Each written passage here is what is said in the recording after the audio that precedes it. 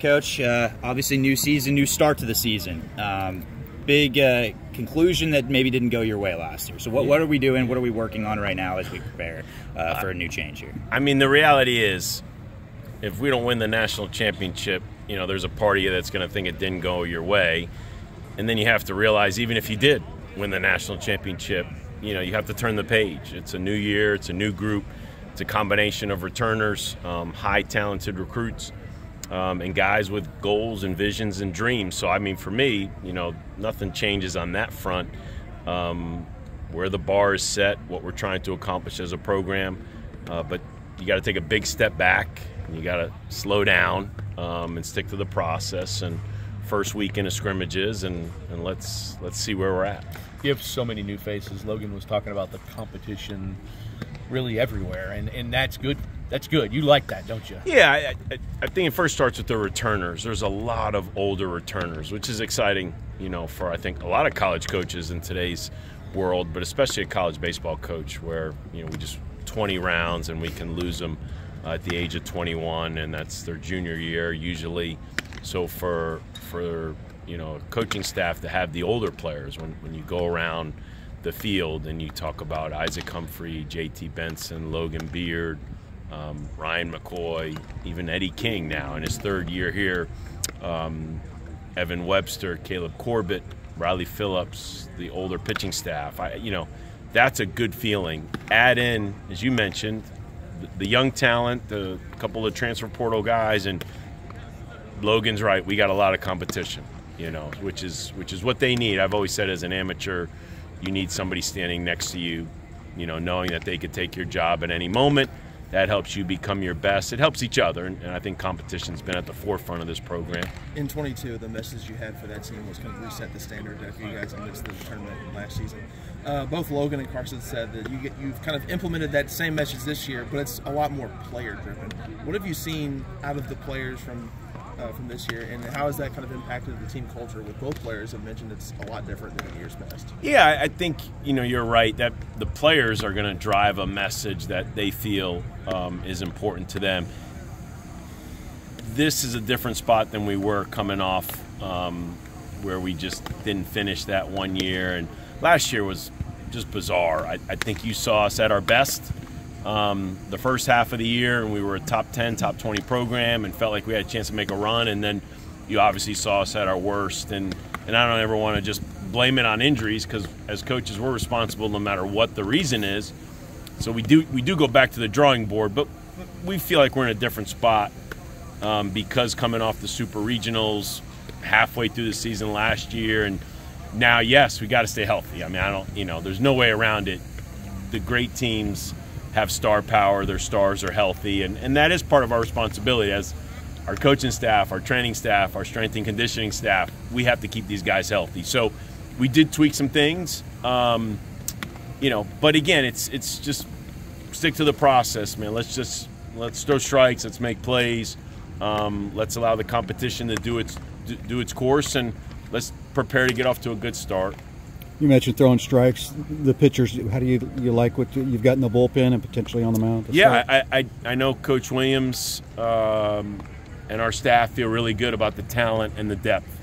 It's, you know, what that rotation is going to look like and who the closer is going to be, and sometimes it's good and bad. I've always said it's nice to go into a season and say, yep, Reed Detmers, Bobby Miller, and Nick Bennett is our weekend rotation. I look forward to years like that, and we'll have some years like that. But right now, it's a lot of talented arms, and so you feel like you have plenty of candidates to start, especially on the weekend, and you have a handful of candidates that can close and get the last 3 outs. But, you know, at least knowing today in January we've got depth, we've got talent, and as we talk about competition, we've got guys competing. So we're going to get their best here in the next month. Dan, you've mentioned a couple of times the talent in the young talent that you have, but with the veterans you have coming back, how difficult will it be for that young talent to even get out there and make impacts for you, because you do have so much veteran leadership? Yeah, they'll get out there. I mean, we're going to need the freshmen, the new guys to help us. It's our job as coaches to kind of tone down their expectation, make sure they realize this is a process, make sure they realize this is a long season. We'll have plenty of stories as to when Corey Ray emerged as a star or Nick Solak emerged as a star, or even the Reed Detmers and the Bobby Millers. They just didn't step out day one.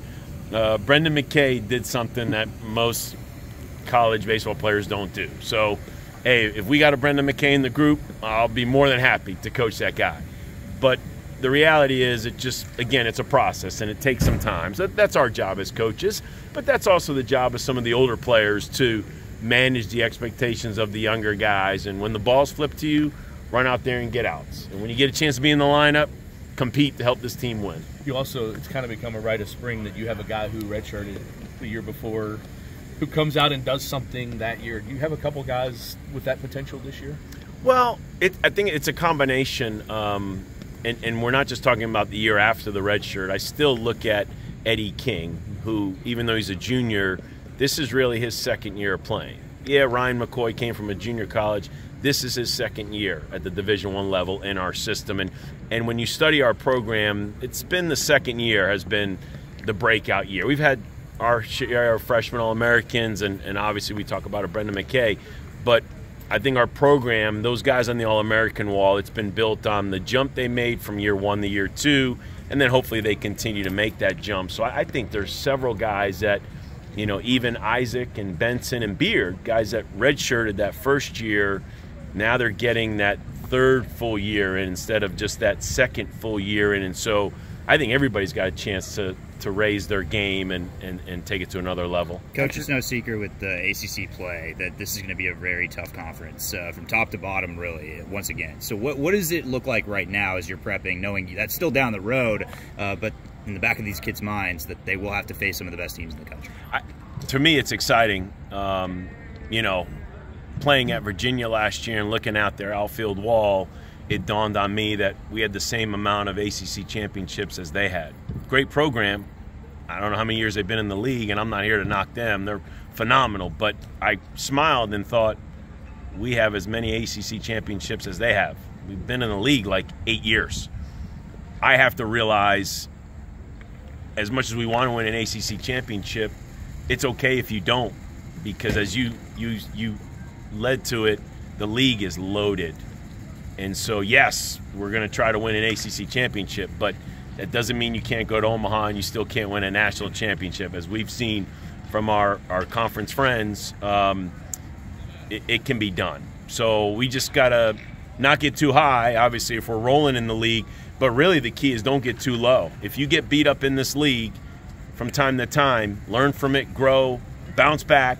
And we got to stay out of that. We just when it spiraled out of control last year, we just got to be more consistent. After the end of last season, you utilized the transfer portal more so than you have in the past. How has that kind of impacted this team's dynamic, camaraderie, culture, and all of that? We had to fill some holes, and the reason it kind of spiraled out last year, right? We just too many injuries behind the plate, and to lose 3 catchers in a season, it was hard to overcome that. So I think when you talk about our transfer portal, it starts with Luke Napleton. We had to get an older catcher. Love our young guys, Deerling and Klein and some of the new guys we brought in, but you can't be in a situation where we just run out of catching. I mean, it's just bizarre. It's like running out of quarterbacks. You just how are you going to win if you lose at certain positions? And so it started with Luke. Then we wanted to get a middle infielder, and we got Dylan Hoy. And then, of course, we got some star power on the mound, 2 older pitchers that only add to our pitching depth. And so I think we did a nice job in the transfer portal. But again, where we're at, it's going to come from the returners and the development of the new guys. And speaking of Hoy, what does it say about him knowing that he's a grad transfer, but he's someone that was elected as a team captain? That's impressive. I've had a few sophomore captains over the years, so they went through a tough freshman year. They were voted, but that means they've been here like a year and a half. And this guy was voted a team captain. He'd been here like 4 months. It's impressive, because I hold a lot of clout as to how the players feel about each other. Like I always say, you can't fool your teammates. They're with you it seems like 24/7, roommates in the locker room, in the weight room, and so it's impressive how much respect he got. And so I feel very fortunate and blessed that we picked up not only talented kids, but obviously respected good hardworking kids. How are you health-wise? Now, you mentioned you mentioned the young catchers that were injured last year. How are you health-wise going into this official start of practice? Yeah, we're heading in the right direction. We don't have 100% healthy. We might have a guy or two out for the year from lingering injuries from the summer or whatever, but that was obvious. Those two catchers are working their way back, and Klein and Vierling. They're not 100% yet, but they're getting there. Noah Bush was a talented transfer arm that we're 50-50. Will he be ready to go this spring or not? We'll see. But, you know, Carson Liggett is coming off the hip, and we feel like he'll be 100%. Riley Phillips coming off some issues. We feel like he'll be 100%. So guys that maybe haven't been 100% the past few years, they are today. But I can tell you as a coach, I lose sleep, or I feel like it's my responsibility to prepare for the end. That's what was so frustrating about last year. I always feel like I have a backup shortstop. I always feel like if this guy goes down, we can still win a national championship. Like I have to be prepared. That's what really frustrated me last year. Was we had, and I was playing three catchers. Like I don't just play one guy. Like and hey, for schools that can do it, good for them. But I always think if that guy goes down, your season's over. I mean, we've always played multiple catchers. When Will Smith was here, when Henry Davis was here, when Dalton Rushing caught 50% of the time when he was the first pick of the Dodgers that year. So this year I have to be even more prepared that, you know, when guys go down, let's make sure we got guys ready to step in. When you have so many guys, you know, a couple through the transfer portal, the freshmen, almost 50% of your roster's new. How well are they, you know, meshing together off the field as well? Because obviously that's important as well. It's partly our job as coaches. What we do as a program, you know, we talk about culture, we talk about connection, all the things we set up throughout the fall and the winter, but that's also the responsibility of the players. And we encourage them, we coach them. You got to, you know, grab these younger guys and connect to them. Thankfully this year, you know, our 4-year cycle was up and we were able to take the team to the Dominican Republic. So it couldn't happen at a better time in our program with guys coming out of the transfer portal, coming off the tough year. Perspective, maturity, growth, wisdom. There's a lot you can gain. As I've learned from taking our team to the Dominican, I look at those old pictures and all the current big leaguers that went to the Dominican over the years with us. So I think that helped us a lot in a lot of fronts. What do you think of Juan Soto to the Yankees? As a baseball guy, we need pitching. All right, so you got to help Garrett Cole. I like Juan Soto, but if you don't get pitching, it's going to be hard to succeed at the level the Yankees expect, you know, to be at. Cool.